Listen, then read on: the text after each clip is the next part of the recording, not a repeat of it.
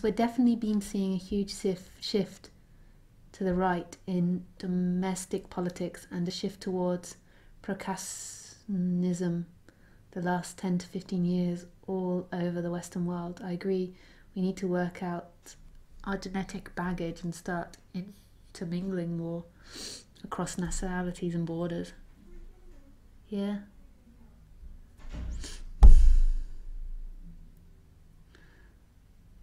I understand the argument of people wanting to keep their cultures, and I think it's beautiful. I love Europe and all the different cultures and the different traditions, but I don't see how that's going to happen. How are we going to be able to keep that? I mean, if we take aside that, we've got to also begin to prepare that in 20 or 30 years we're going to have AIs, like independent AIs. We're going to have robots doing everything. So kind of like this issue, like we're gonna be creating a whole new life form, and I just don't know how, much time we've got to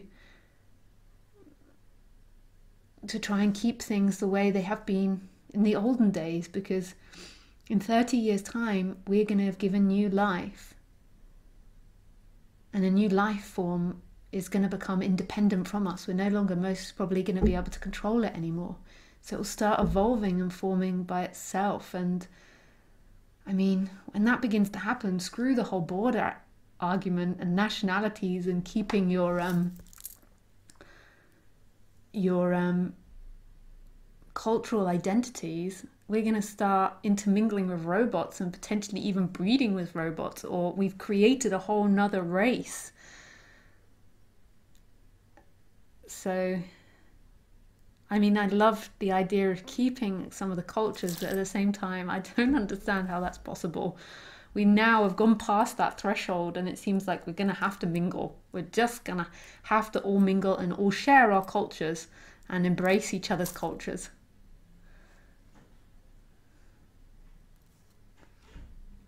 The only thing I don't want to embrace, and this is going to get me in so much trouble saying it, but I suppose I should, to be genuine, is I don't want to embrace ever having to wear any clothes, specific clothes for being a specific gender. Having to, I'm sure you know what I mean. That's the only thing that I feel opposed to embracing.